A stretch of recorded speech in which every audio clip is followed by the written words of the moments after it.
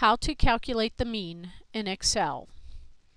Excel's average function, one of Excel's statistical functions, is used to find the average or mean of a list of numbers.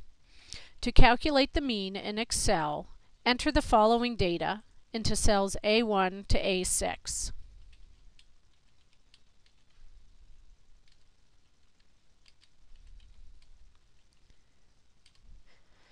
In cell A7, you will be entering the formula to calculate the mean. To enter a formula, click on the Formulas tab, select More Functions, Statistical, and Average.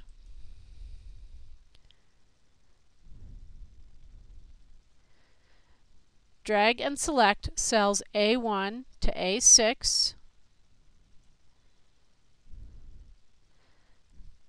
and select OK. You will see that the value in cell A7 is now 13.5. This value represents the formula, the average of the cells A1 through A6.